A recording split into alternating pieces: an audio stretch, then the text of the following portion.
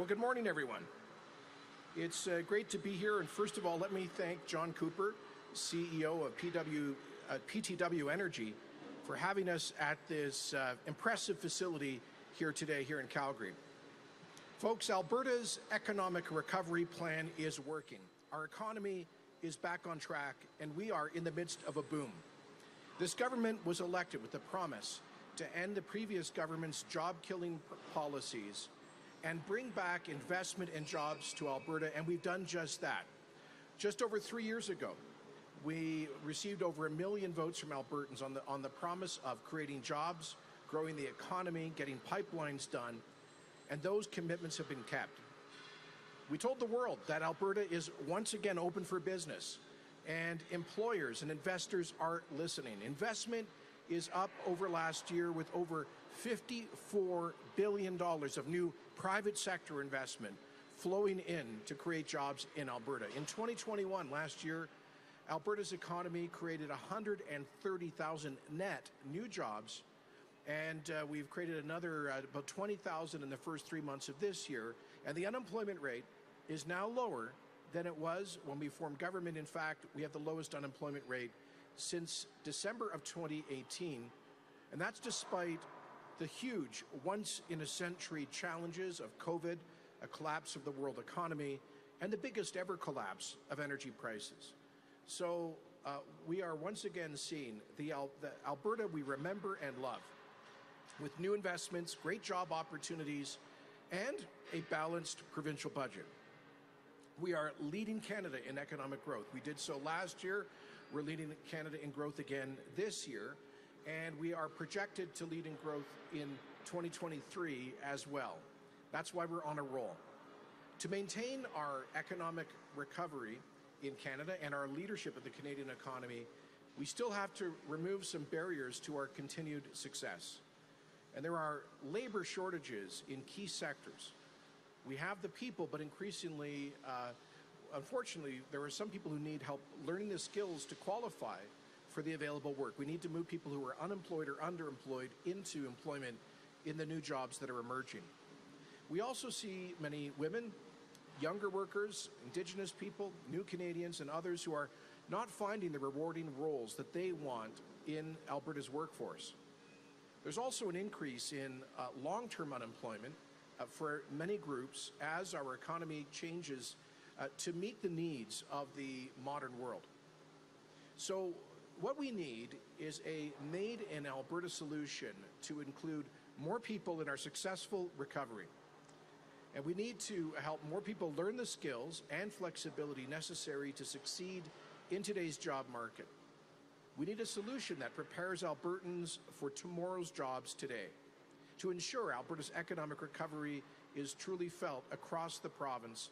We are investing more than $600 million into meeting the needs of the labor market. We're investing in new training, providing funding to post-secondary institutions, training the unemployed, and retraining the underemployed. And this is Alberta at Work. Alberta at Work will remove barriers to good jobs for anyone who is underrepresented in the workforce, recently graduated, or who needs to change to a new job. Alberta at Work is a series of programs to help people find work and learn skills while removing barriers to employment. Whether you're a newcomer to Alberta, you're returning to work after a long period of unemployment, or you have a disability, we want to make sure that you find a meaningful job in this province. New investments in the Canada-Alberta Job Grant, training for work, and other programs will help get more Albertans working in the jobs that help them to reach their full potential. Ministers Madu, Nicolaides, and Luan will share details in a moment. Alberta at Work builds on our province's strengths, including our world-class K-12 school system, our world-renowned universities and colleges and polytechnics, and our world-leading career, employment, and income support services. These programs will ensure that Albertans have meaningful support throughout their careers, and this strategy has 5 pillars. First is building foundations. Now, this area focuses on our K-12 education system and supports Albertans to become lifelong learners. It'll see an expanded focus on STEM, that's science, technology, engineering, and math, and the trades, skilled trades. The second area of investment is developing skills. Now, on this, the focus is strengthening the adult learning system through the Alberta 2030 Building Skills for Jobs strategy. It'll include enhancing Indigenous training and expanding the apprenticeship model to more disciplines, more vocations and careers. The third pillar is seeking employment, with a focus on those who find themselves out of work and in need of support. Funding will enhance work-integrated learning programs and help address barriers to employment, like access to tools and equipment. Fourth pillar is advancing your career. And here we're focusing on updating existing skills while acquiring new ones. Funding will support grants and bursaries for low-income students in qualified high-demand programs and skills development. The fifth pillar and the final one is the workforce investment and attraction.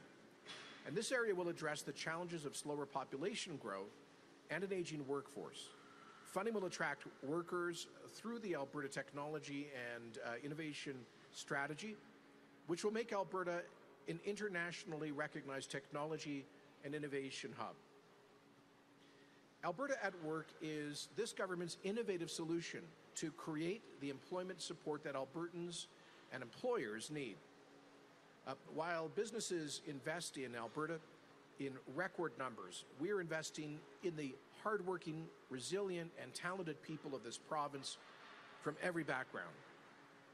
If you call our province home, we'll help you find the Alberta Advantage, and your place in Alberta's success story with a rewarding and meaningful job. Finding a good job is the first step along the path to people's dreams, and Alberta at Work will help you get there. I should also add that in addition to the measures we're announcing today that were funded in this year's balanced budget, we're also continuing with important policy initiatives to get people to work at their skill level, including the Fairness for Newcomers Action Plan, about which we held the Premier Summit on Fairness for Newcomers in February. And that's focused on knocking down bureaucratic barriers that exist, preventing immigrants from getting their skills, credentials, education, and experience recognized. And we're making important progress with the regulatory bodies and employers on getting those new Canadians to work at their skill level. And secondly, we're also knocking down barriers to labor mobility in Canada. The single costliest part of interprovincial trade barriers is on labor mobility restrictions. Well, we brought in legislation last year, the Labor Mobility Act, that more or less automatically recognizes credentials for Canadian professionals and tradespeople from all across the country when they move here. So those are two other important initiatives that we're taking to address what we think will become the single biggest challenge in Alberta's future economy, and that is not enough people for the jobs that will be available. And with that, I will now hand it over to Minister Madu to tell us more about this exciting strategy.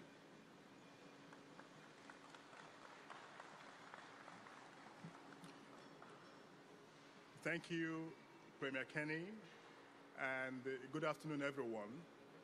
It feels so good to be here with you in this extraordinary manufacturing and fabricating facility. I do want to thank John for his time with us this afternoon. Ever since I started my new role as Alberta's Minister of Labour and Immigration, I have been looking for a lasting solution to Alberta's unemployment problems. We see companies moving to Alberta or expanding to create new jobs, and there aren't enough people with the necessary skills to share in Alberta's success. When speaking with people looking for jobs, especially youth, women, and newcomers, I heard that there were still barriers stopping them from getting the job of their dreams. Albertans are some of the most innovative, resourceful people on earth, but I could see that we needed to support their return to work to continue Alberta's economic recovery. We needed a game-changing, innovative program to solve these problems. Friends, I am confident that Alberta at Work is that initiative. Whether you are just finishing school, shifting careers due to a changing economy, or trying to return to work after a long break, Alberta at Work will get you the skills and training that you need. We are not only supporting training for the skills that are needed today, but we are making sure Albertans have the ability to adapt and to succeed in the economy of tomorrow. While more and more businesses invest in Alberta, we are investing in the amazing potential of Alberta's workers with the skills development, training, and support programs.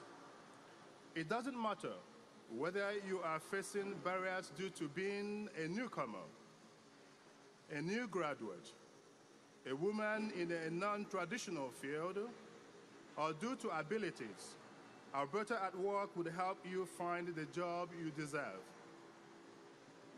Part of our support comes from $23 million to continue the Canada-Alberta Job Grant. This grant helps employers hire and train Alberta workers and provides them with the skills needed for businesses to grow and diversify. I will help you learn new skills. It will help you learn new skills, whether you are looking for work or currently working. For people facing barriers to success, Alberta at Work is investing a record $41 million into Alberta's Training for Work programs. These programs help Albertans who are unemployed or underemployed, as well as those who receive income support. This is not a one-size-fits-all initiative. The options are tailored to fulfill different needs of all Albertans. For some, it's integrated training, guidance for self-employment, or one-on-one employment services. For others, it is workplace training or immigrant bridging programs. These benefits will help any group that is underrepresented in the workforce, including women, Indigenous people, and newcomers to our province. While Alberta's economy grows and diversifies, Alberta at Work would help to grow and diversify our workforce. These initiatives brings a whole new range of career possibilities to Albertans and new possibilities for success and meaningful work. Alberta's economy went through some tough times over the past 2 years. We all know that. Nobody could have predicted COVID-19 and the economic crash. But Albertans adapted. We worked hard, and Alberta's economy has returned as a driving force in this country. That's how we know that when Albertans face those bumps in their own career path and they are out of work, whether it is due to downsizing, a skill gap, or the changes of the 21st century economy, with your government support, Albertans will quickly recover and thrive. Thank you. I will now ask the Minister of Advanced Education, Mr. Demetrios Nicolaides, to provide his remarks. Thank you so much.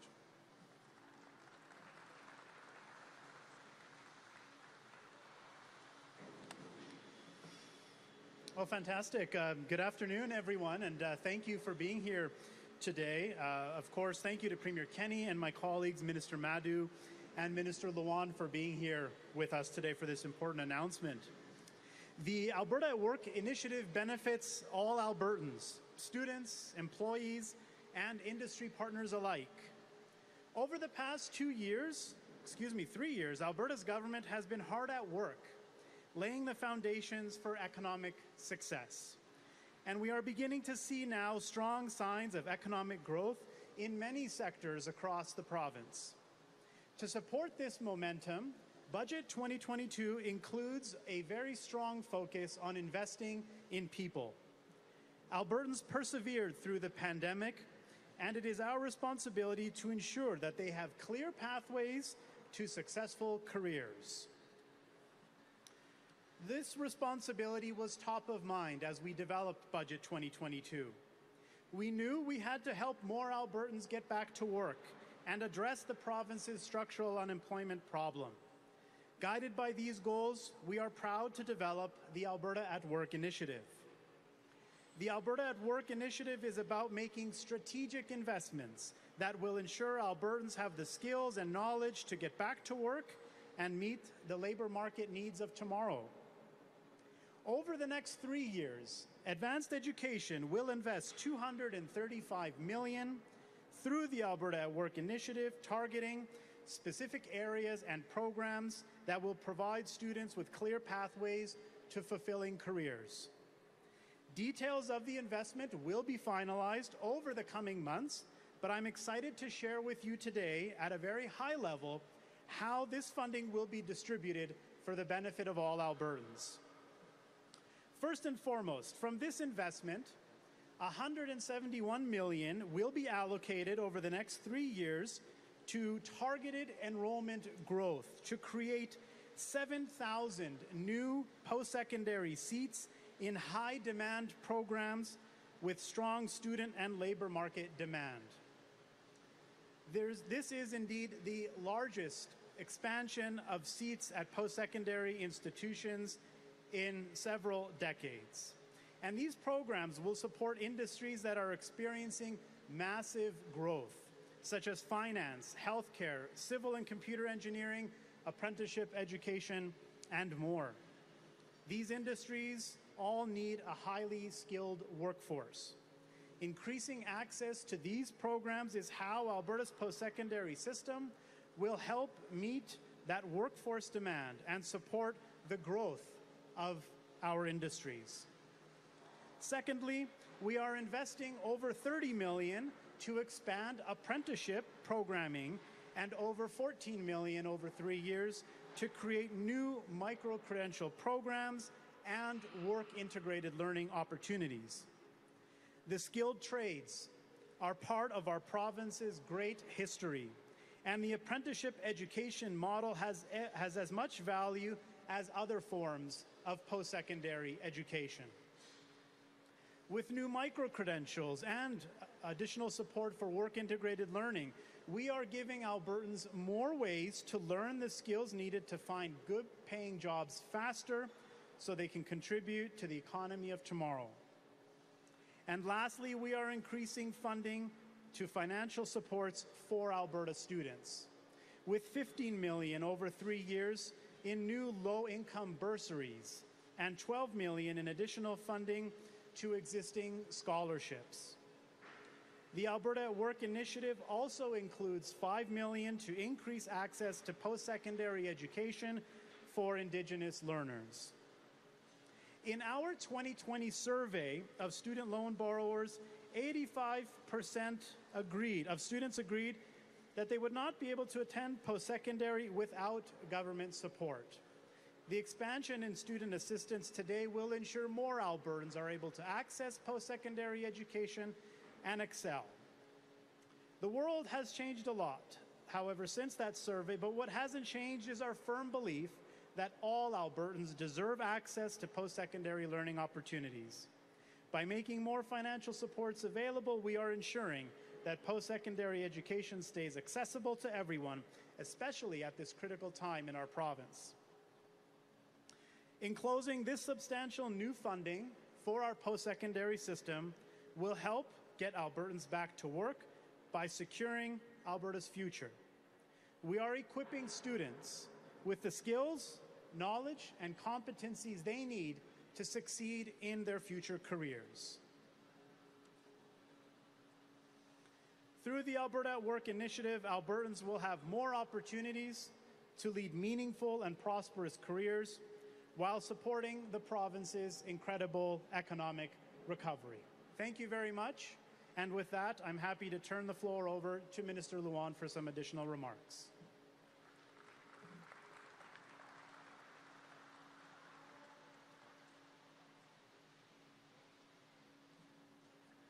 Thank you, Minister Nicolaides. Good afternoon, everybody. Today is such an exciting day, a day where we can truly see the light at the end of a dark tunnel that we've been through. The pandemic has caused our province many challenges, but we have also seen many Albertans set up and take on the challenges and thrive.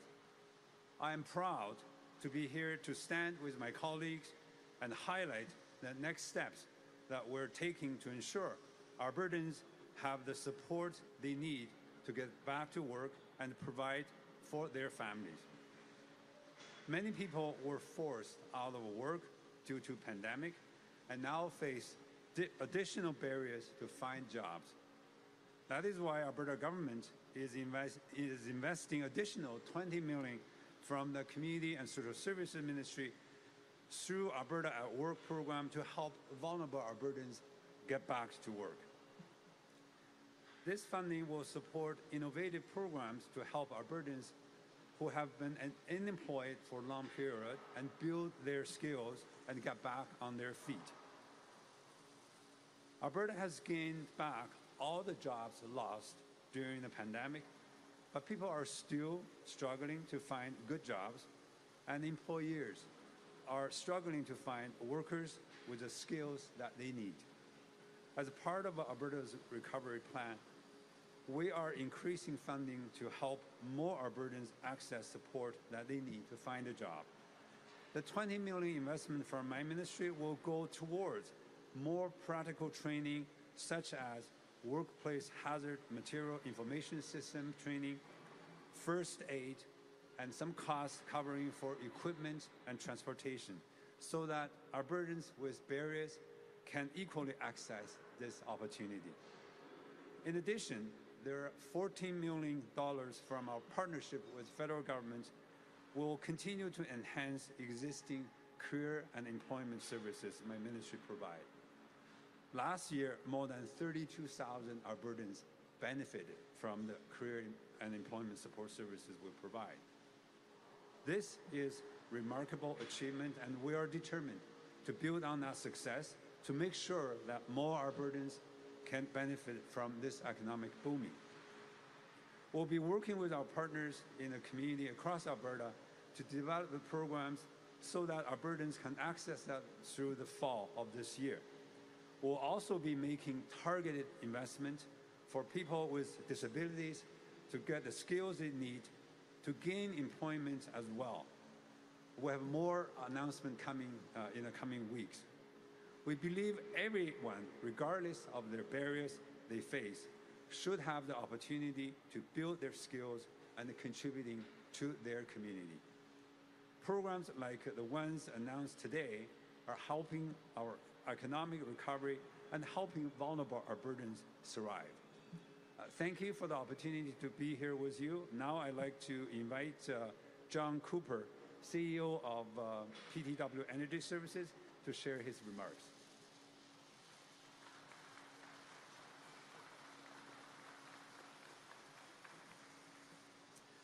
Well, thank you, Premier Kenney. Thank you, honored ministers, for deciding to announce this important program on the soils of PTW. I'd also like to thank Mats and Sandra, my teammates here at PTW, for joining me today. My name is John Cooper. I have the honor of being the Chief Executive Officer of PTW Energy Services. A little bit about PTW. We are an electrical, instrumentational, construction, steel manufacturing business. We're a service business, and we work with over 1,500 employees in Canada and the U.S., with more than half of them working here in the province of Alberta. We serve the energy business, the renewable business, agricultural business, and related businesses, and we've been doing that for over 30 years. Now, PTW is a very proud supporter of supporting youth, training in youth in the trades in the province of Alberta, whether it's through our partnership in careers or the Registered Apprenticeship Program that Mats will be describing to you later on. A bit of a fun fact for you, we've had over 118 interns or apprenticeships, just like Matt, working through this program in the last 15 years. So this program and developing this program is critical to our employment strategy for retaining people and growing in the future.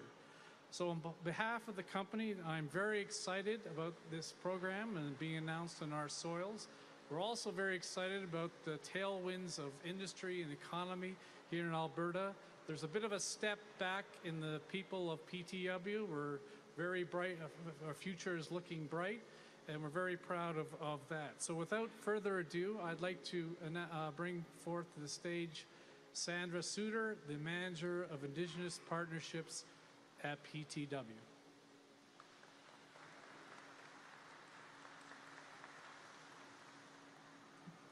Thank you, John. Good afternoon, everyone. Thank you, Premier Kenney, honored ministers, for this amazing opportunity to be involved in such an important announcement. I am a proud member of the Careers Board of Directors, as well as John said, Manager of Indigenous Partnerships here at PTW.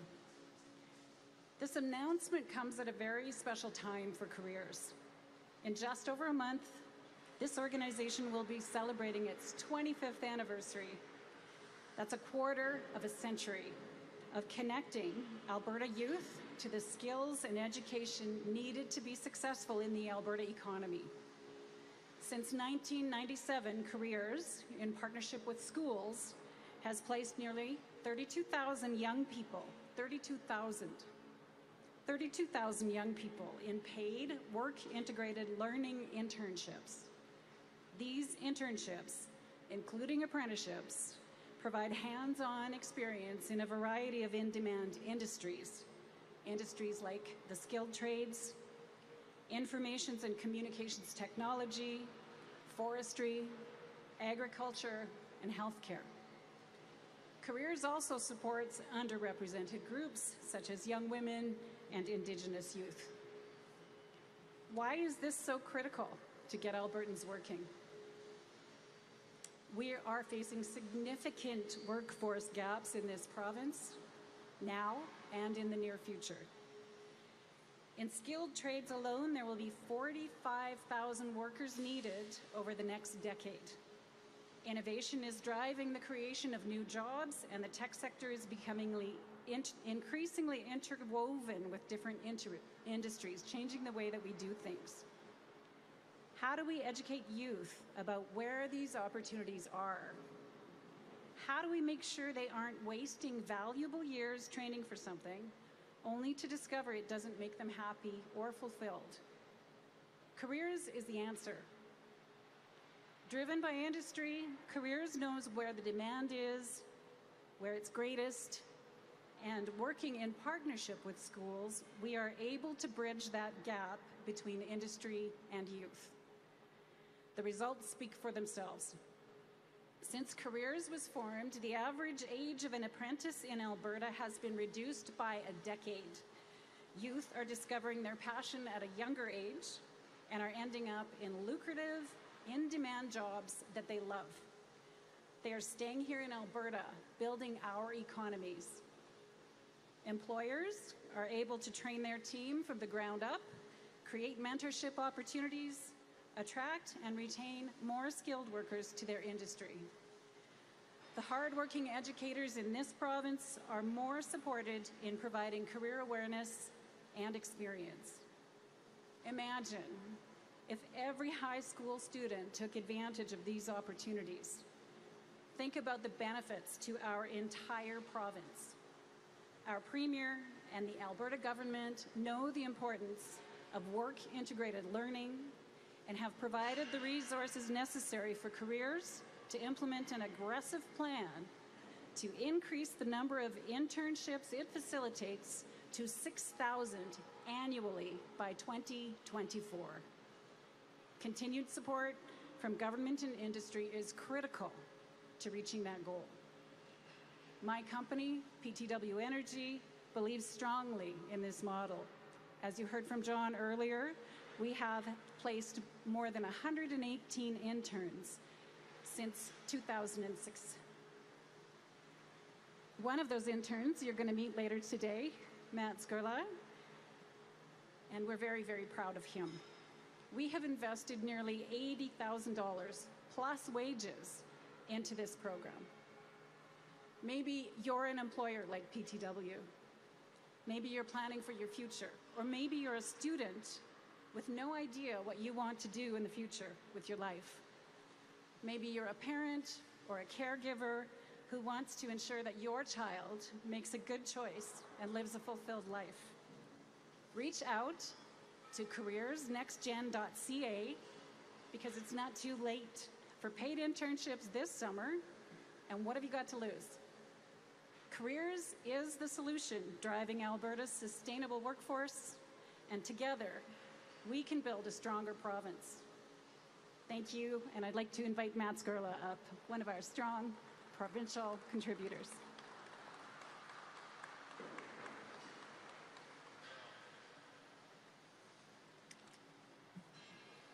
So I'd like to start off by thanking the Premier and his ministers, as well as PTW and Careers for including me in today's announcement. So my name is Matt Skurla. I'm a second-year electrical apprentice at PTW here, and I am not a public speaker by any means. So the Registered Apprenticeship Program has been a part of my life since as long as I started thinking about a career. My grandfather, Mel, is one of the 4 founding members of Careers, the Next Generation, and he introduced me to the program when I was in grade 10. My first influence was from my uncle Chris, so I started as a heavy equipment technician actually. And then as I worked my way through my first 4 months of the program at a small diesel shop in Calgary here, COVID struck and I was a victim of the downturn. After some conversations with my grandfather, we decided to try either electrical or instrumentation out. Through the contacts at Careers, Dan and Steve, I reached out to Jason Luan at PTW to discuss the various opportunities in both electrical and instrumentation, and decided that pursuing a career as an electrician was a career path to move forward with. That was a great choice. I started at PTW in May of 2020 and have never looked back. I started in the Calgary Modular Yard, just here, right here, and continue to progress forward. Since that point in time, I've moved on to Calgary Shop.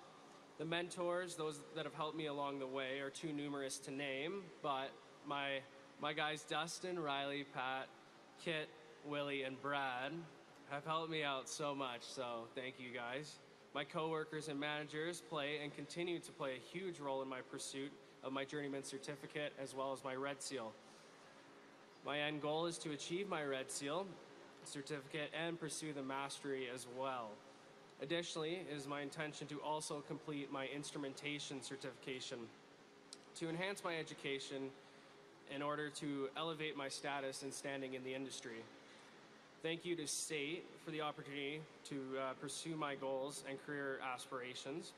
PTW and in part, the Registered Apprenticeship Program have provided me with the opportunity to pursue a fulfilling career.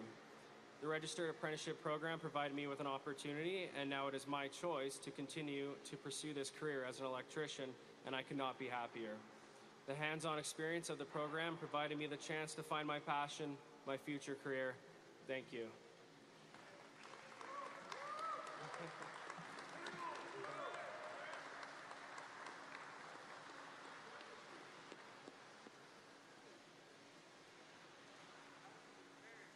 Thank you to all of our speakers. That concludes the formal speaking portion. We're now going to move to our media Q&A. So we'll start on the floor here. If any of you have any questions, please go to the media mic. And please identify who you are, your outlet, and who you'd like to direct your question to. And we'll go with one question, one follow-up. Go ahead, Charlotte. Hello, Charlotte Dumoulin, Radio-Canada. It's for Premier Kenney. So if you can answer in French and in English, please. So if you stay on as a leader of the UCP, what role do you see for Brian Jean in your caucus and your government? You know, we're here talking about one of the most important issues in Alberta, which is getting people back to work after 5-6 tough years. That's my focus, not political games. anybody who wants to be a contributing, positive member of United Conservative Caucus, focused on building a team, getting things done for the province, they're welcome to be in our caucus, as long as they respect their colleagues and the democratic decisions of our members. So my focus, again, is working with the broader team on continuing to lead Canada in economic growth and job creation. That's why we're here making this announcement today. Nous faisons une annonce aujourd'hui essentielle pour le futur de l'économie albertaine. Nous sommes dans une énormément de croissance économique et des emplois, mais il y a toujours certains Albertains qui sont chômeurs ou sous-employés. Et c'est la raison pour laquelle nous mettons l'accent sur le futur du travail en Alberta. Ça, c'est mon focus. Et tout le monde, n'importe qui, députés, sont bienvenus de travailler avec notre équipe pour avancer les meilleurs intérêts des Albertains. Et moi, je mets l'accent sur le travail acharné de croissance économique, pas les jeux politiques. Merci. Un autre sujet qui inquiète les Albertains, ce sont les factures d'électricité qui ne cessent de grossir. Qu'est-ce que vous dites aux Albertains qui sont inquiets de voir leurs factures d'électricité grossir comme ça? Oui, certainement. C'est une pression énorme imposée sur les Albertains à cause des mauvaises politiques prises par les anciens gouvernements que l'NPD, qui ont ajouté milliards de dollars sur les payeurs de tarifs d'électricité avec leur décision d'éliminer toute l'électricité fournie par le carbone et la taxe sur le carbone, son augmentation et autres mesures que l'NPD a prises à mener vers cette situation. C'est la raison pour laquelle nous avons mis en place une rebais de 150 $ qui sera sur les factures de tous les Albertains prochainement. C'est également pourquoi nous avons éliminé la taxe sur l'essence et pourquoi nous avons mis en place une cap sur le prix de gaz à 6,50 $. Alors, ils sont les trois mesures avec une valeur annuelle d'environ 2 milliards $, qui est beaucoup plus généreux que n'importe quel autre gouvernement au Canada. So the question was in English about raising higher electricity prices, and I said that this is very frustrating because Alberta's got everything firing on all cylinders economically, and maybe one of the few issues that is going to hold back our economy, including businesses like this, is the cost of electricity, but it's also hammering consumers, and this is a real problem. It is the result of a lot of bad decisions that were made by previous governments, including the NDP, that authorized $7.5 billion of new infrastructure for electricity transmission that gets passed on to consumers. They also blew out $1.3 billion in their power purchasing agreement fiasco. They, in an ideological rush, shut down the cheapest and most reliable form of baseload power in our power grid, which was the coal-fired plants. That was billions more. And of course, with Justin Trudeau, they brought in the carbon tax, which also was a tax on electricity. So those four things together have imposed huge costs on people. And that's one of the reasons we're providing for a $150 rebate on people's electricity bills that will be showing up on their bills this spring.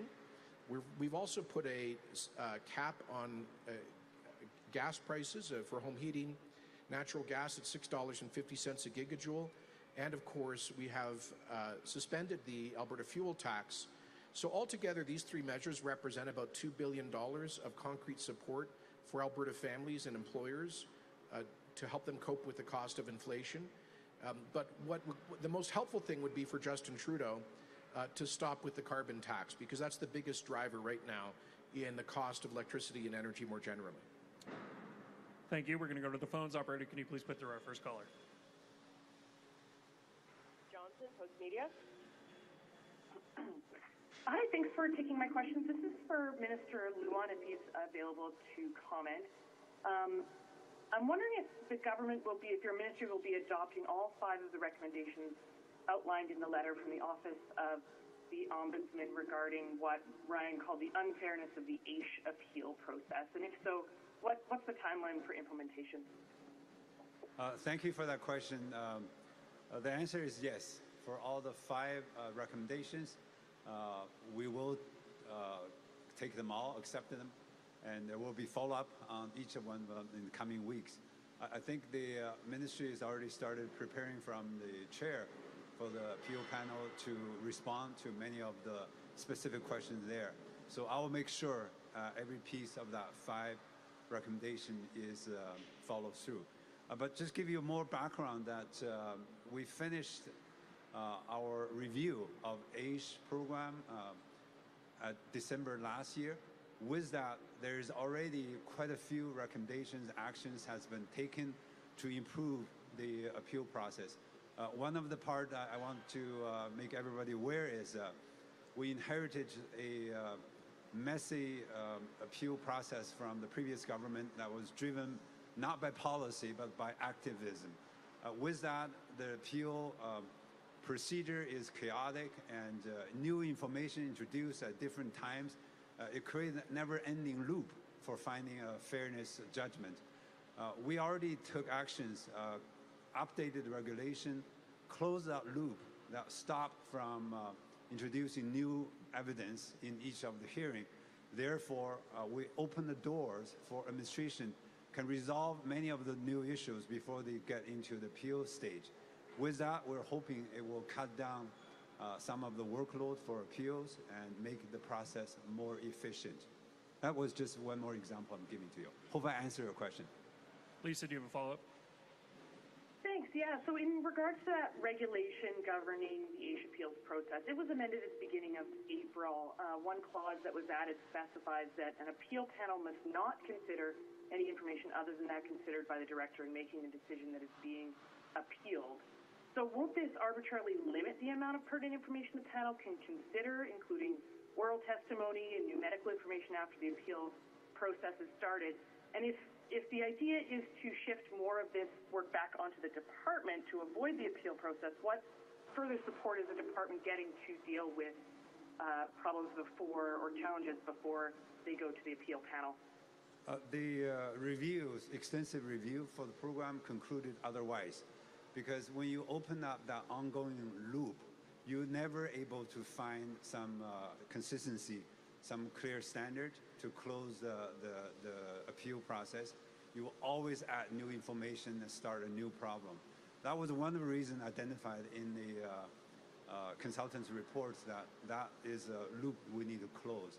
The intention is to increase transparency, consistency. In order to do that, you need to treat every piece of evidence the same way. You cannot continue evolve in that process.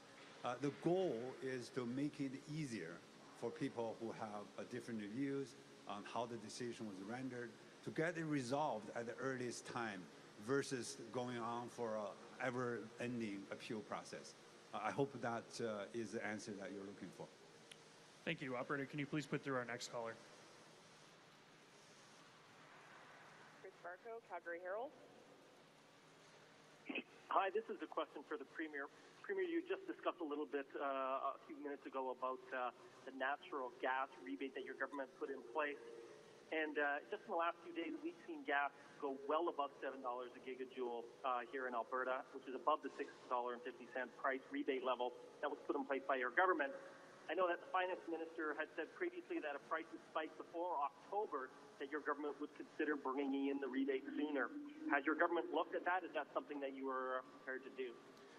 Yes and yes. In fact, Cabinet just made some decisions about this a few hours ago, and we'll be having an announcement about the details shortly, Chris, but we recognize that consumers are struggling with all of the increases in the cost of living, especially energy inflation that drives so much else, and that's why we brought in these 3 measures: the cap on gas at $6.50, the suspension of the fuel tax, which is 13 cents per liter, and the $150 rebate on electricity. So altogether on an annualized basis, well, I mean, it depends on how high gas prices go, of course, but if they were to stay in this sort of around $7 a gigajoule or $7.50, and we were to provide this rebate for the increment between $6.50 and the actual price, well, that'll probably be a few $100 million more dollars. So altogether, we're roughly talking on an annualized basis about around $2 billion of consumer relief coming from Alberta. And that is way, way more than any other province is providing.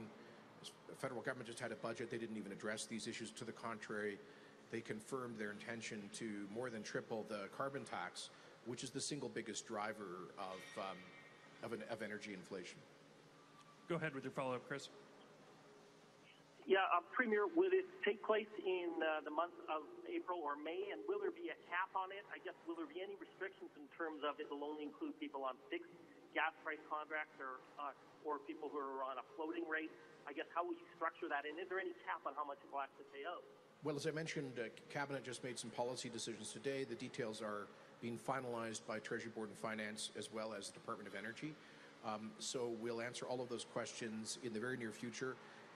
So Chris, I just can't provide answers today as the details are being finalized. But given your persistent and good interest on this issue, we'll make sure that you get a full technical briefing on this. And thank you. So we'll get back to you within a few days on this. Thank you. We have time for two more. Operator, can you please put through our next caller?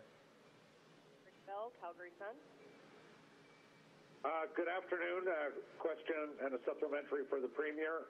Premier, I realize some auto insurance firms are, speaking of affordability, some auto insurance firms are in fact making some reductions to their rates now, but it appears that they made quite a bit of money in the recent past on their insurance premiums. How can you, and this is a hot button issue, as you are well aware, how can you assure Albertans that they are not going to be gouged by the auto insurance companies, since that would not be the first time in Alberta history that happened?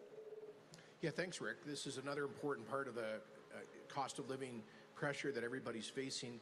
And we do know that 2 and 3 years ago, the rates went up, but generally speaking, they're coming down now. The problem we had 2-3 years back was that a lot of the companies were actually losing money in the Alberta market, and they were just pulling out. And they were also imposing restrictions on policyholders that were really tough, like forcing people to pay upfront 100% of the premiums for the year rather than having payment plans. And they were also limiting what could be covered. And people were just having a harder time 2 years ago getting any kind of insurance. And that's partly because the court awards for personal injuries had been tracking up quite fast, but the premiums were not going up. And so a lot of them were, in fact, 2-3 years ago, losing money, pulling out of the Alberta market or putting real restrictions. So I'm glad to see that generally speaking, property and casualty premium rates are now coming down. I hope that continues, and that it will continue. We'll watch it really closely.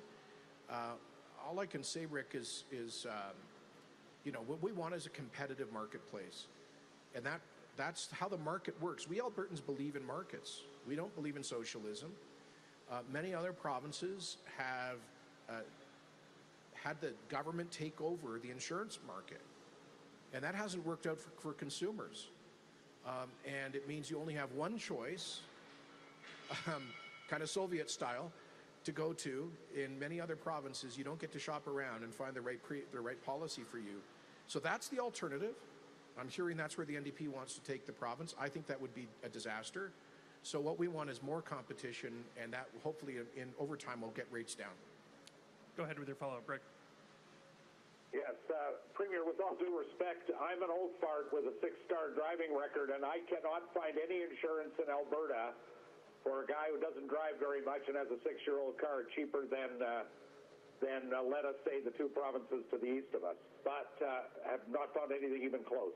But anyway, given that, the NDP keeps bringing up the fact that They brought it up in the legislature, I think the last day they met, that one of your former senior staffers was lobbying for the insurance industry, and that somehow this was the reason why things were allowed to get the way they did in terms of insurance premium increases. How do you respond to that sort of allegation or that charge by the official opposition? Well, that's ridiculous. I mean, I think every industry has government relations people that represent their interests. I don't recall ever speaking to a lobbyist about this issue. When I've spoken to insurance companies in the past, it was always about the insurance of the oil sands and the Alberta oil and gas industry, because unfortunately pressure from the Green left was making it difficult for many of our energy companies to get insurance and reinsurance products. And so I've met with major global insurance companies to tell them the story about the Canadian environmental responsibility of our energy sector and push back against some of the myths. So that's been my only interface with the insurance industry.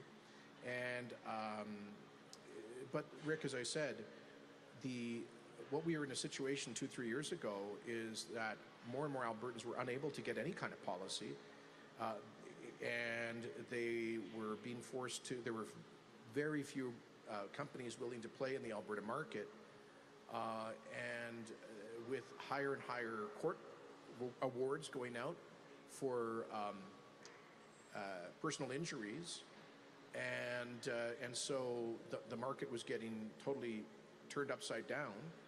And if that had continued, we wouldn't have had companies offering insurance here. So what we have, of course, is a regulator, and they oversee the requests for rates. And recently, they've been approving rate reductions, and that's good news. Thank you, Premier. Operator, can you please put through our final caller? Rachel Emmanuel, Western Standard. Hi, my questions are for Premier Kenney. The federal government said today it will continue with mask mandate for national travel after the U.S. dropped its mandate. I'm hoping for your response to this. Do you think the federal mask mandate for national travel is still needed? Was that question about masks? Yeah. Is the federal mask mandate? Okay. Sorry, I just didn't quite hear that clearly. Yeah, I don't think it's needed. Alberta's legislature has called on the federal government in a motion last month to drop all of the COVID-related travel restrictions. We think at this point it's just bad public health theater, not actual public health policy. And you know, most of Europe have dropped the mask mandates. Major international carriers have done that. COVID's here. It'll be here the rest of our lives, circulating as a virus. We have to be mindful of that. Individuals should take reasonable precautions based on their risk assessment. Obviously, people who are immunocompromised may want to continue wearing masks, and we should respect those choices. But I think the global trend is very clear, and I hope that Ottawa will follow that trend sooner than later. Give a follow-up, Rachel. Sure. On the UCP leadership review, Brian Jean has said a mail-in leadership vote will be rampant with cheating and fraud, a claim your campaign team says is baseless. Last week at his swearing-in, Jean said the UCP is playing games with the leadership review because he's never seen membership lists sorted by first names or using paper records. How do you respond to these allegations? Again, the audio here is not super clear with you. I think the question is about membership lists and such in the UCP leadership. I would just direct your questions to the Conservative Party that is ministering the vote. Obviously, I'm not doing that. I'm just glad that every single member will have a chance to express their wishes democratically, safely, and securely in a secure process. It's the same process that the Federal Conservative Party uses to elect their leaders. It's overseen by an internationally recognized accounting firm, Deloitte, and by an independent chief returning officer. And all of the ballots are, first of all, the identity of people who are voted is all verified before the ballots actually go into the ballot box with a photocopy of government-issued identification. And then the ballots are only open in the presence of dozens of scrutineers from different points of view. So I think it's the best way to hold a wide-open democratic vote. It's obvious that to have done so with 25,000 people in a hotel in Red Deer that could accommodate maybe 2,000 would have been a complete gong show. So I think the democratically elected board has made a sound decision in going this route. Thank you, everyone. That concludes our press conference. Thank you.